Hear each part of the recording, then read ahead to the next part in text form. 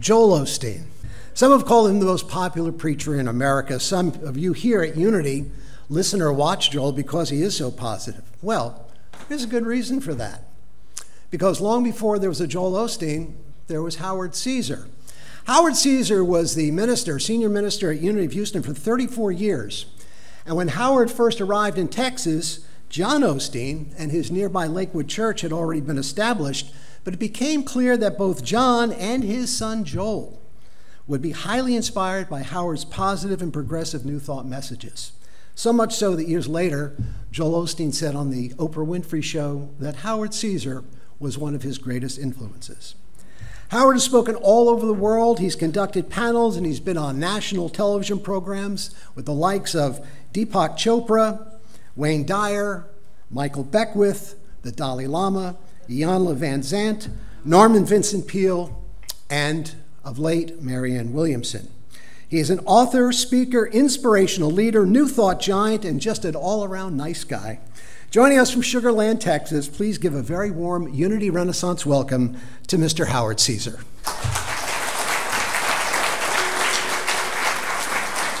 Howard, good morning. So good to have you here today. And, you know, I know that just recently I was speaking with Reverend Richard Bunch, who was our transitional minister up until about a week ago. And he's told me some stories that I had heard before. And one of them was that when people would listen sometimes to Joel Osteen on television there in Houston, they would say that they'd heard that sermon before, that message before. Tell us just a quick story of a Sunday message that you once gave called Fully Equipped. I had known John. We were great friends. I was Joel's father, and Joel took over not having been to seminary. And so he was kind of searching and seeking for material for his Sunday lessons, of course. And people started telling me, I was on TV, he was on TV, and they would watch him at an earlier time and then come to our service. And so when they'd come through, they'd say, you know, I just listened to Joel in his lesson on TV, and I'd swear it was just what you were talking about, almost, you know, the same 2 weeks ago. And so I had a lot of people telling me that who were following him. And so I didn't think too much of it. But then one day, you know, he was on TV many times during the week. And so one time when I was home, I came across him on a weeknight or something. And I listened a while, and I heard him give a talk on Fully Equipped, which I had just given like 3 weeks earlier. And so I thought, well, gosh, I guess it's true. He is actually seeking out, somehow or another, getting tapes. Back then it was tapes or CDs of my talks, and would listen to them and take material.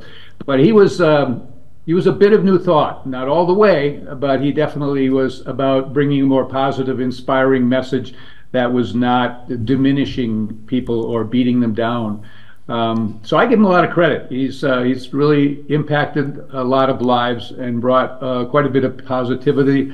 I wouldn't necessarily believe, or not believe, but agree with everything that they teach. But again, we honor all paths. He wasn't the first one to do this. Norman Vincent Peale, many years earlier, who wrote The Power of Positive Thinking, he also was influenced. Now, the way Joel and John were influenced by the Fillmores, who founded Unity, Norman Vincent Peale was influenced by a man by the name of Ernest Holmes, who was also a great New Thought leader. And you'll see how this ties into Reverend Claudia Renee here in just a second. But here are some great Christian preachers who are influenced by New Thought messengers like the Fillmores, like Ernest Holmes. I know that Ernest Holmes became actually a friend of Norman Vincent Peale. And Norman Vincent Peale, when he wrote his book, The Power of Positive Thinking, later was and spoke to different audiences in New Thought. I had him come actually in my first ministry in Olympia, Washington. I rented a big facility at the college there.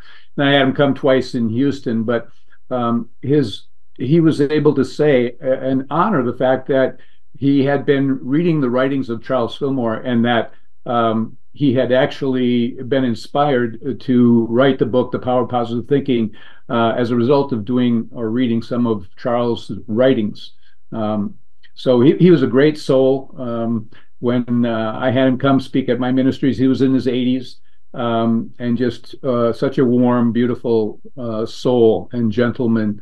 And his wife, Ruth, was wonderful too. She always accompanied him, of course. She kind of looked after him quite like a mother, actually, making sure that he was taken care of. Ernest Holmes started the church Religious Science, which today is Centers for Spiritual Living. And I think it's interesting because our minister, who's going to be here in about a month, Claudia Renee, is both a Centers for Spiritual Living minister and a Unity minister. Sounds like that's the best of both worlds when it comes to New Thought. What do you think, Howard? Well, I think that's great. Really, New Thought is an umbrella, and we all share in those teachings, and we are all positive, practical, and progressive, I like to say. And the minister that took over for me, Michael Gott, he also had come up first in the Centers for Spiritual Living and then became ordained in Unity. So he has the wonderful mix of both, which obviously have many, many similarities. Our mission is all important, especially right now. So let me hand the football off to you once again, Howard Caesar. All right. I think that means I'm to share my message today, which is clarity of mission. And, that is so important and so vital. I know that, there isn't anything new under the sun.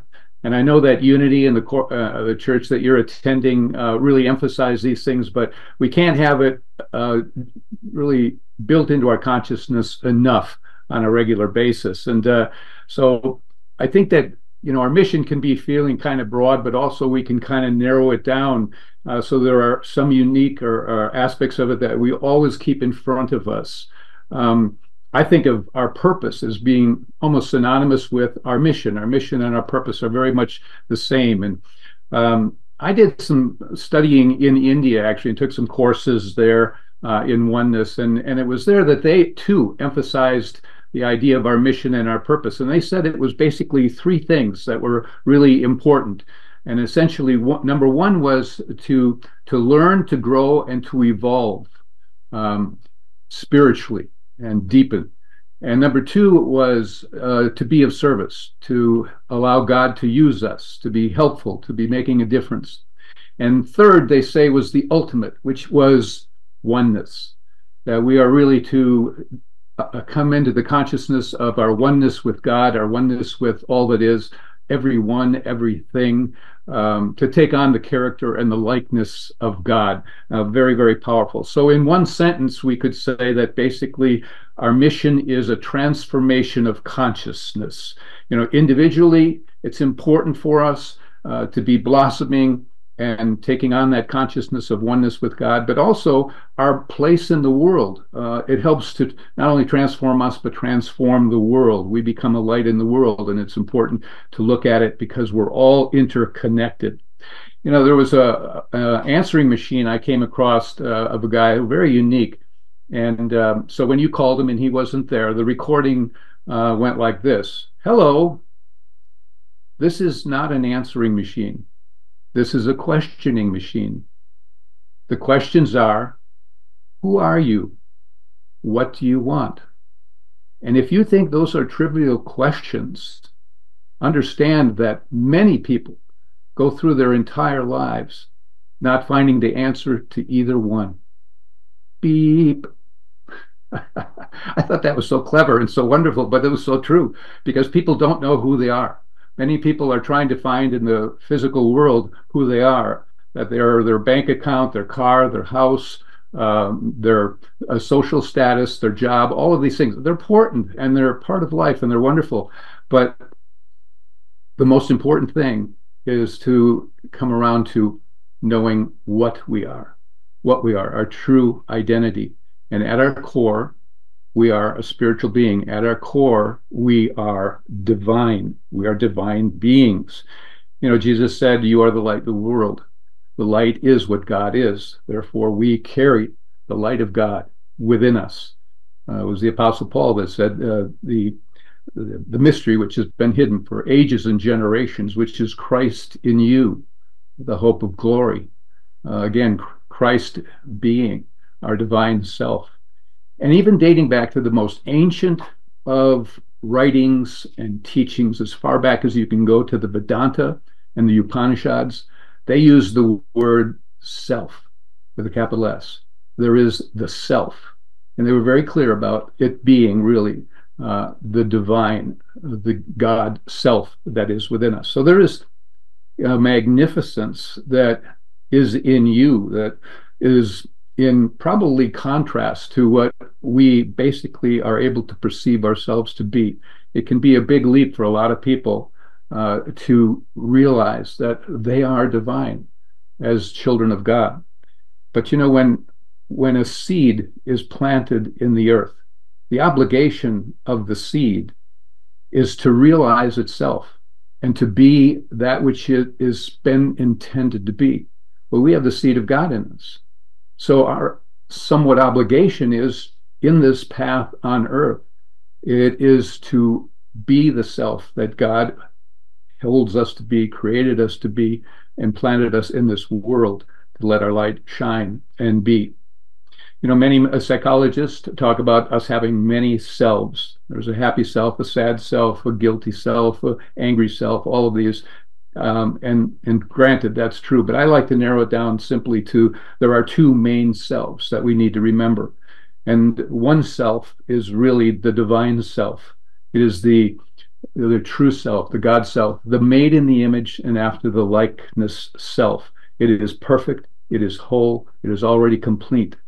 I remember reading in some of my studies of people who had near-death experiences. One had this incredible realization after he came back from this near-death experience, and his statement was, "We are already what we are trying to attain. We're already created that." So that's one self. And then the other self is our separate self. It's basically the ego self. It's the part that man has created by virtue of the conditioning of the world that they've been in.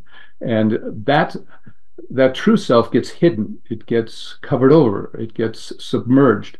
I like to give the example of, we all have a hand, and this is the hand of God. God gave us this hand, and we can do so many things with it. We can grasp onto it. We can pick up a dime. We can shake a hand. We can touch a person, all this. But what we've done to some extent is really put on this other separate self. And that's like putting a glove over the hand of God. And it's stiff, it's metallic, it's not pliable, it can't function the way it was intended to function. And so a big part of our life is actually removing that. You know, Carl Jung, the great psychologist, he said that basically there's two main segments to a person's life. That one, your first, half of your life or approximation is really developing tools to cope socially and in the physical world, and excuse me. And basically, therefore, it's an identity, it's your personality, it's your ego that is being created. And he said then the second half of your life, or the second phase, is actually unlearning all that and undoing the ego.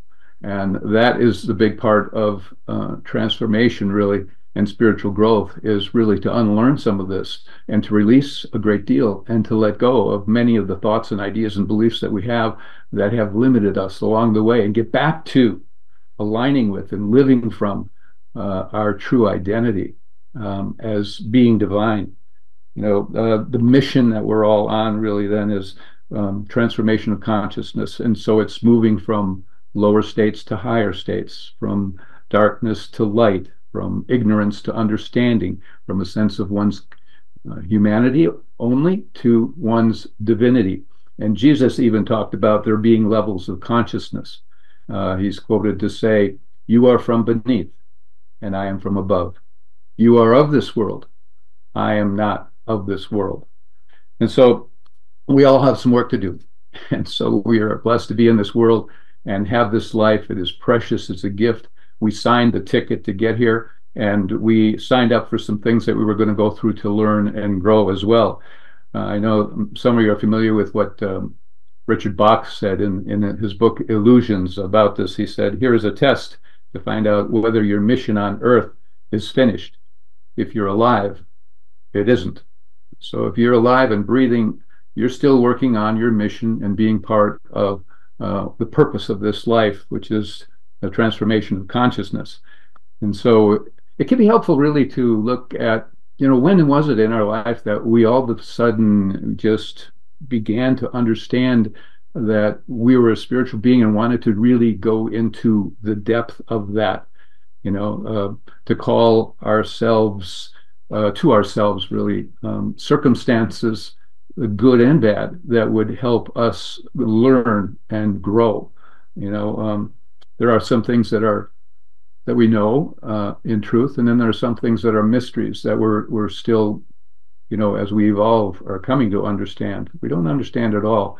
I remember when I was in ministerial school back in 1975, at Unity World Headquarters. Back then it was 2 full years in a program there and with faculty. And anyway, there's a fellow named Bob Sicking there, and he was the head of the Association of Unity Churches, and overall the ministers, a big job. He had been a minister in the field and had been brought up to that position. Anyway, he came one day to talk to the student body, and he talked about his experiences in World War II. And he talked about a time where he was walking in line with the infantry that he was a part of, and all of a sudden mortar shells started flying in, and so they all hit the dirt. And he said the man in front of him had a mortar shell hit him in the back, and he was killed. And the mortar shell and the force of it killed the man in front of that man. And he said there was a 6-inch tree that was right alongside of him, Bob, when he hit the dirt. And he said the force of it sheared the tree totally in half. And he said it also sheared off his helmet, his backpack, his shirt, his pants, the backs of his boots, even, he said, the elastic on his underwear. But he said he didn't have a mark on him. He wasn't injured, not even a cut. He told of another time where he was sitting in a foxhole for days, just sitting there, and there was no action in particular, and a mortar shell came and landed right between his legs in the sand. Jumped out of the foxhole quickly, but the fact of the matter is, if it hadn't been a dud, he would have been a dead man. And he looked at us and he said with great reflection, did that have to do with my consciousness? He didn't have an answer. He said, I was a regular guy at that age. I was not an angel. I'd get drunk with the guys, and I was doing stuff. And he said, I don't have an answer. Some things we don't understand, why some men didn't make it and why I did. And we can't always answer that question, but maybe somehow his mission was to remain intact, to go on and still do what he was called to do. Because life tends not to be, and is not meant to be, a time frame of years. It's not to be, a life and death. It's really a set of circumstances and experiences that we go through that give us an opportunity to learn and grow and really connect and deepen with the divine. When you step onto the path of spiritual growth, you have to be willing to say to yourself, what is it that stands in the way of my divine appointment to be that which God has seeded in me, and to be willing to become aware of that and genuinely release it and let it go. We are here to realize our oneness with God, and our oneness with God means our true identity is love. God is love, God is light. Inside the light is enormous, incredible love. And love is really in our heart. The heart is where God does the speaking. And you have to be able to be aligned with a love that is unconditional and embraces anyone and everyone. And however they show up, it's to see that they're learning and growing. I close with kind of one other story that I love to tell. And it's a true story. Again, it happened in 1998. And actually it was recorded by a man, or he observed it. It was a man in traffic, and a couple cars ahead, he watched something take place. And basically what happened was it was, bad traffic. It was in the morning. People were coming from the suburb heading to Washington, D.C.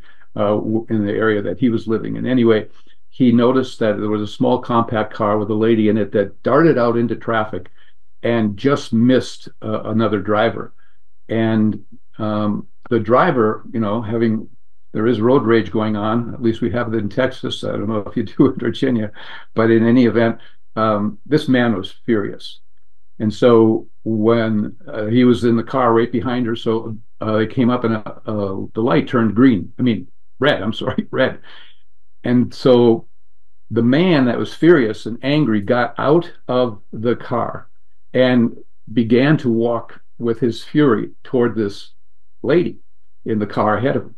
Well, she in the rearview mirror noticed that he was coming and had gotten out of the car. So she jumped out of the car, and she was a very attractive lady.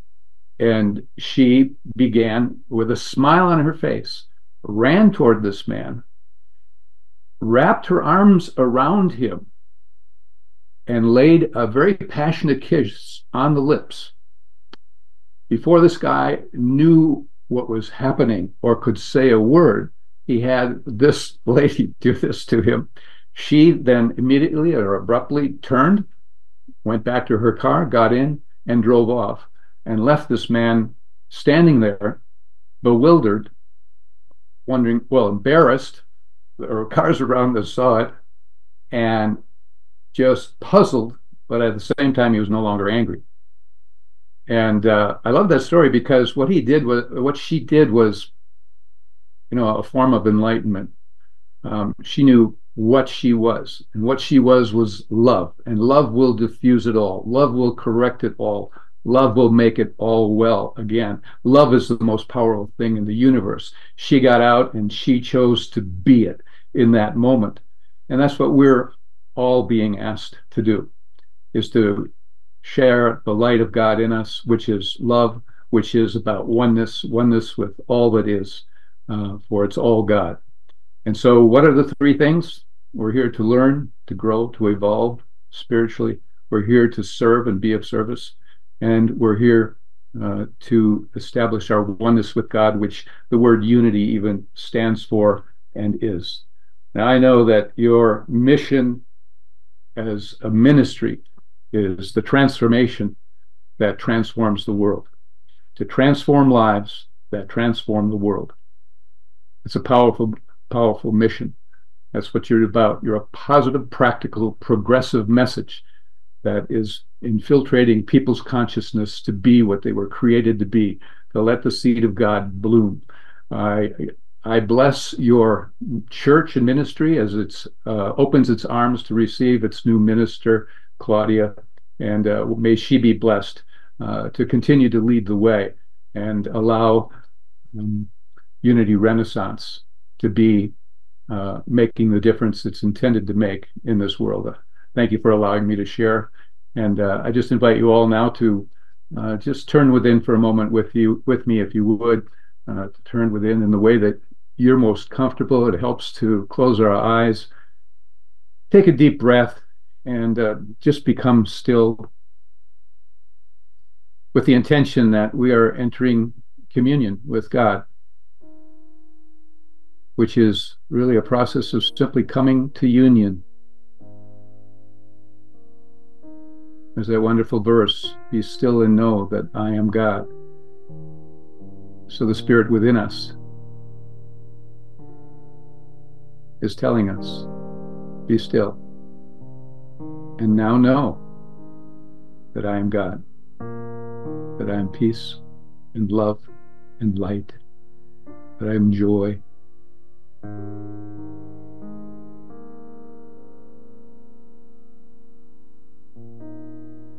We realize that when God made you, He made you part of Him.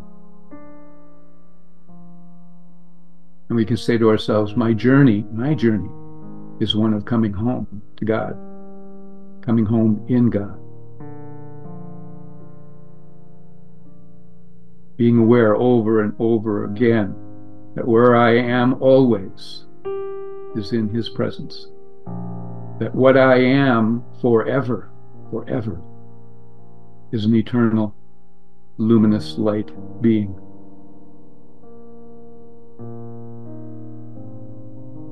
And the guidance of God, and the voice of Spirit, and the voice of truth that lives within me is forever bringing me back to oneness and to love and to peace, my true nature, my true identity. And so I remember to go to that deepest place in me, the cathedral of the heart, to listen, to feel my sacred connection, that God is in me and I am one with God. There is no distance, there is no separation, only an ongoing sacred oneness. I take this feeling of divine connection, take this deep knowing, I take it with me into my daily life now. And I am so grateful that I have clarity of mission in this precious life I have been given. We say thank you, God, and so it is. Amen. Thank you so much for being with us today. We have been greatly, greatly blessed by your presence. You are a giant among New Thought leaders. Thank you for gracing us with your presence today.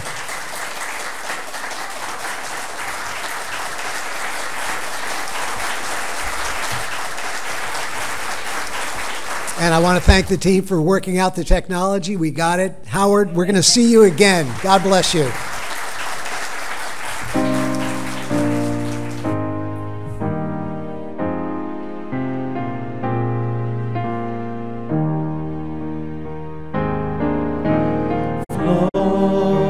Spirit, flow through me as I open up to be an expression of your unfolding peace. Show, Spirit, show through me as I open up to be an expression of your unfolding love.